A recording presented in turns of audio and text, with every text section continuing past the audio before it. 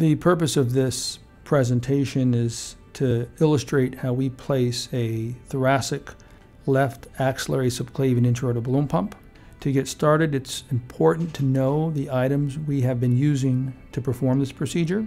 We use a micropuncture introducer set, a 4 French sheath, our preferences for the linear Mackay intra-aortic balloon pumps, appropriately sized based on height and weight, typically a 40 cc balloon. For those patients with pre-existing intra-aortic balloon pumps or for exchanges, a Platinum Plus wire is very helpful.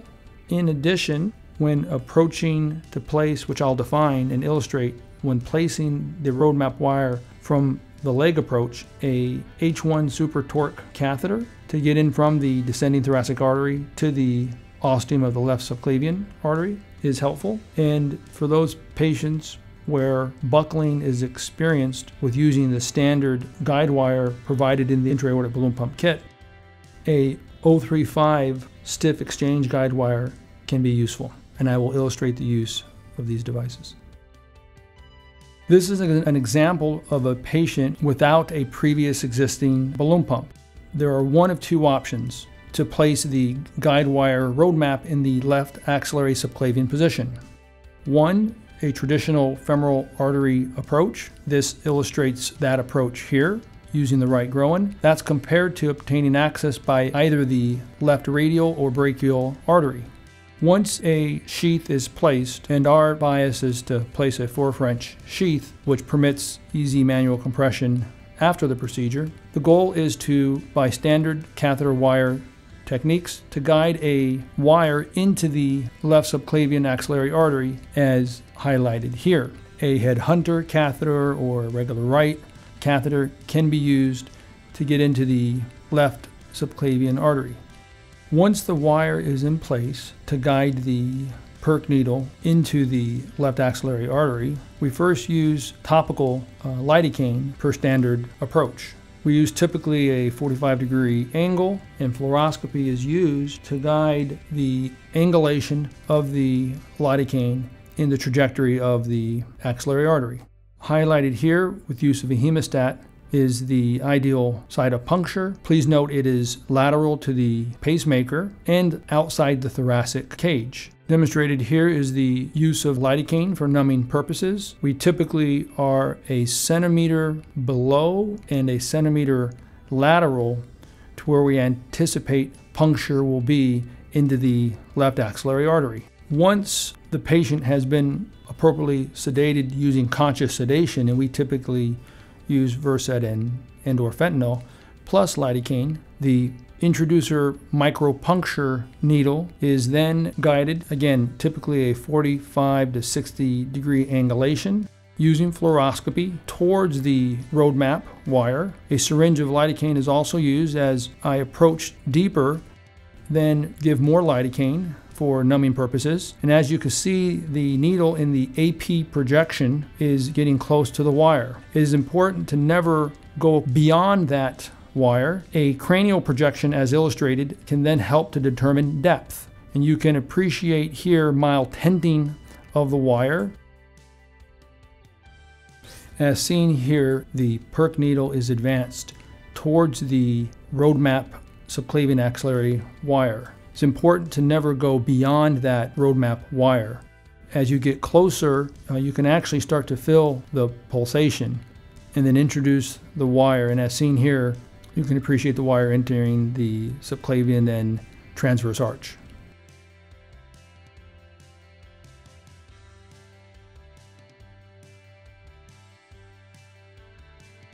We typically then exchange the micropuncture sheath to a standard 4 French sheath to understand positioning and to ensure patency of the artery.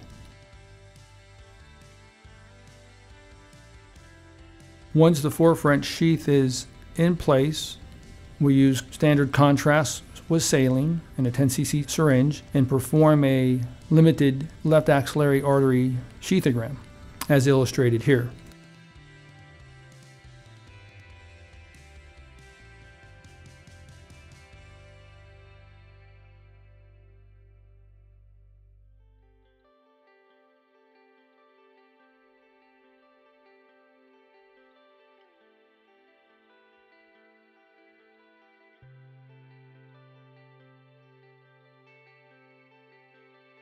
Please note that this artery outside the thoracic cage, in terms of the puncture site, lateral to the pacemaker, is free of significant branches. And in this case, there was no evidence of dissection or extravasation of dye outside of the lumen. Once the forefront sheath is in place, a regular guide wire can be used and advanced into the descending thoracic aorta. Given that the femoral approach was used to place the roadmap, you can appreciate, for illustration purposes, the guide wire in the descending thoracic artery position. Some patients may have a more angulated approach from their subclavian into the transverse arch, and a regular right or Lima catheter can be used to guide the wire into the descending thoracic aorta.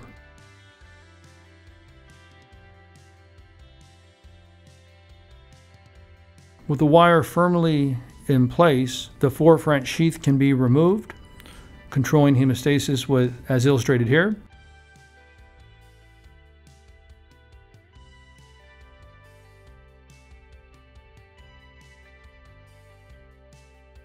The linear intra-aortic balloon pump dilator should be used to minimize problems with placing the balloon pump sheath. I typically use both the smaller dilator and the dilator that fits through the sheath, and with using fluoroscopy, it's important to be very coaxial.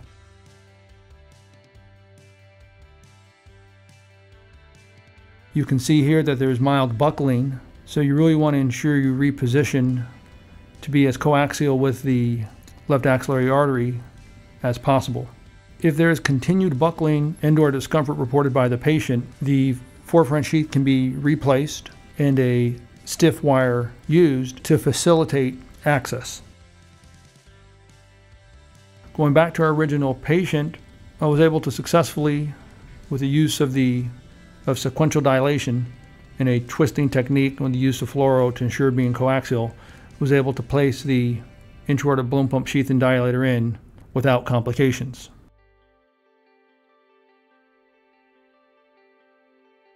Note the careful movements and rotation to avoid overt buckling. And you can see here the balloon pump sheath and dilator entering over the wire, the left axillary artery.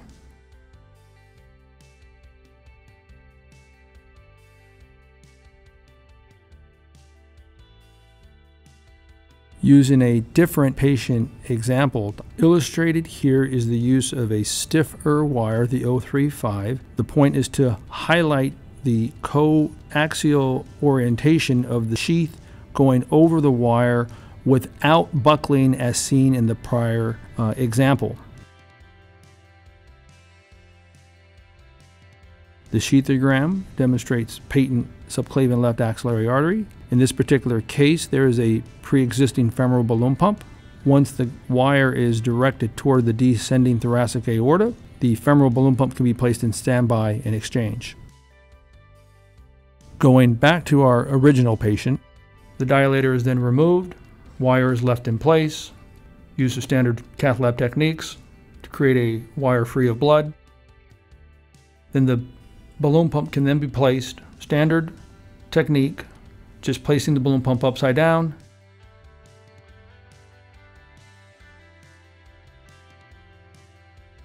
And again, using fluoroscopy to ensure appropriate positioning.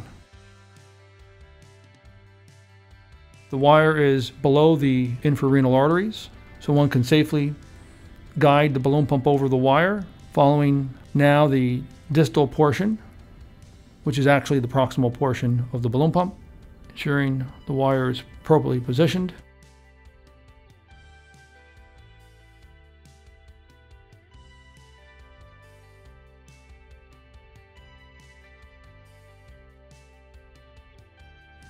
The goal is to place what is now the bottom portion of the balloon at the level of the carina or within a centimeter or two of the ostium of the left subclavian artery. It's important to keep a very snug connection and appropriate suturing to ensure stable position. Standard intra-aortic balloon pump connection to the outside console is followed.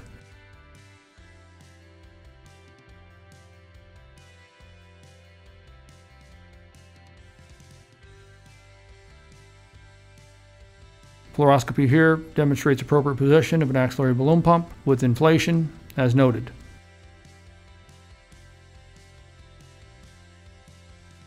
Positioning is key. I'm demonstrating that we typically leave some slack in the intra-aortic balloon pump with suturing of both the sheath and at the connection site to avoid kinking of the arterial port. Kinking can typically happen within the balloon or just outside of that first connection site or where the stat lock is in position.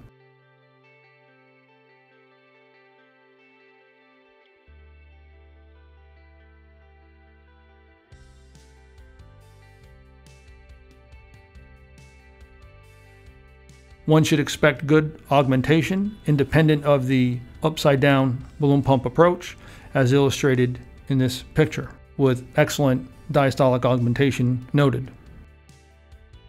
An alternative approach, especially for those that are intra-aortic balloon pump dependent and the balloon pump is in the femoral position, is to use ultrasound guidance to place the micropuncture needle into the left axillary artery, as illustrated here. Ultrasound can nicely show and permit you to distinguish vein from left axillary artery using color Doppler, compressibility, and the pulsatility. We've been using ultrasound to guide direct left axillary artery puncture. As seen here, one can place a 4 French sheath after a micropuncture technique is used into the left axillary artery while the femoral balloon pump is inflating and deflating in a one-to-one manner. Once the sheath is in place and access secured, the femoral balloon pump can be placed in the standby mode and the guide wire can be directed to the descending thoracic aorta. Then the intra-aortic balloon pump can be removed. It is our practice to cut through the femoral balloon pump once the balloon pump's in the standby position.